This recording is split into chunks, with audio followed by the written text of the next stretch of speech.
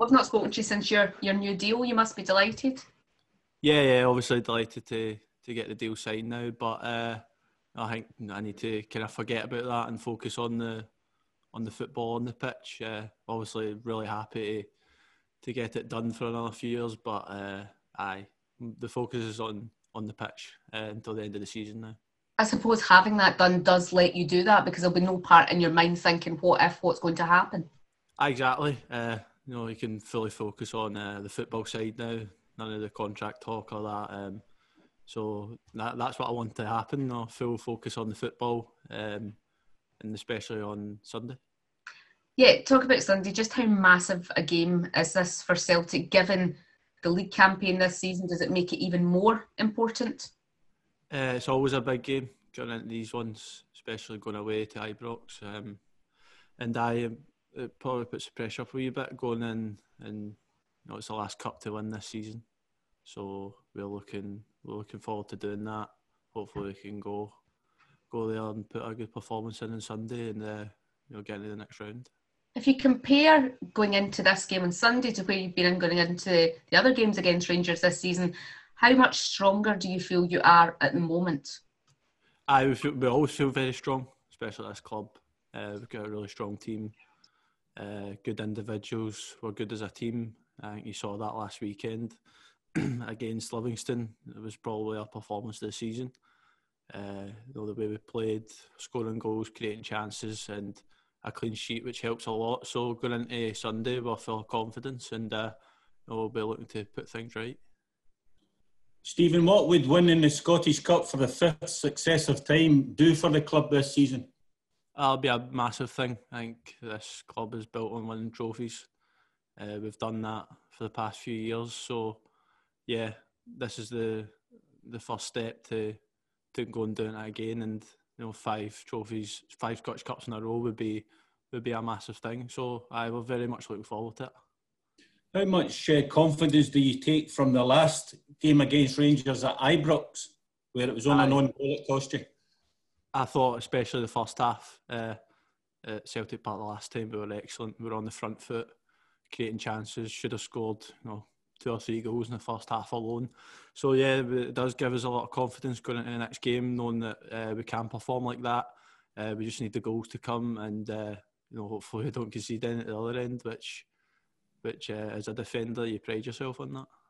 Rangers are unbeaten in 18 domestic games at Ibrox this season. Looking back at that game, you played them at Ibrox. How confident are you can break that run of Rangers? Obviously I wasn't involved in the Ibrox game, but I think that day, seeing it, the boys did very well. I thought we created chances again. It's just putting them away. And we're going into this game full of confidence. We've been on a good run ourselves. So, it's going into these games.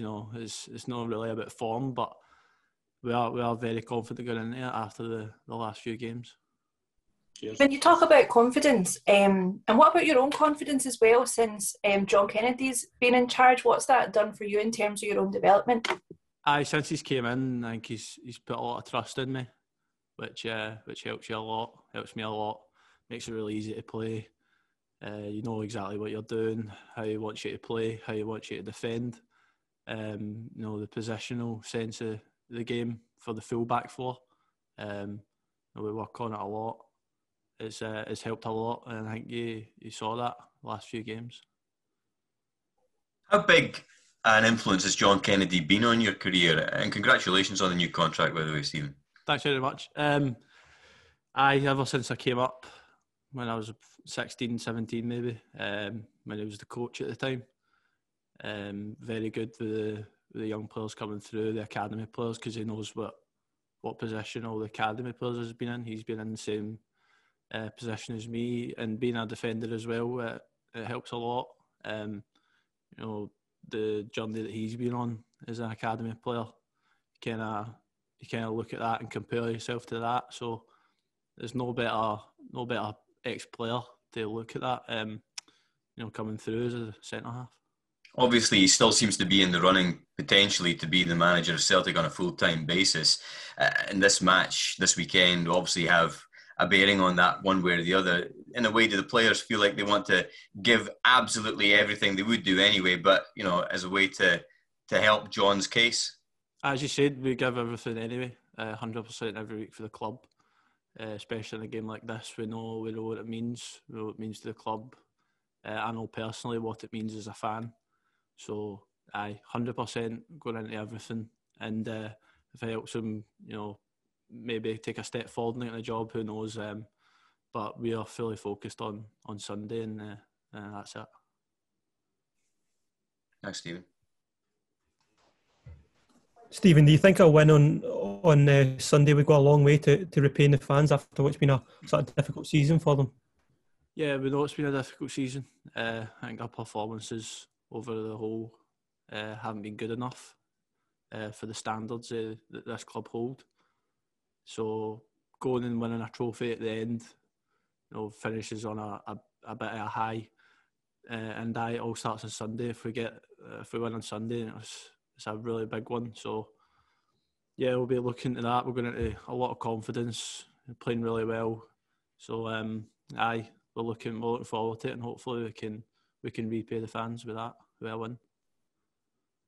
You talked about John Kennedy's influence on you. How much of an influence has Christopher Ayer been on you? Because he's obviously pretty experienced now, and he's obviously a real talent. I think he's still quite young as well. He's only 22, 23. So being quite young and that experience, that does help a lot, apart from him being a great player as well. Yeah, very comfortable to play with. His pace alone helps that, but his ability on the ball and his communication as well with the full back four. I think Jonjo coming in as well. The right back has been excellent, and then we've got Greg and Diego on the left. You know, either of them playing, you know, they do well on the back four. So, Chris has done well as well, especially the last few months. He stepped up his game.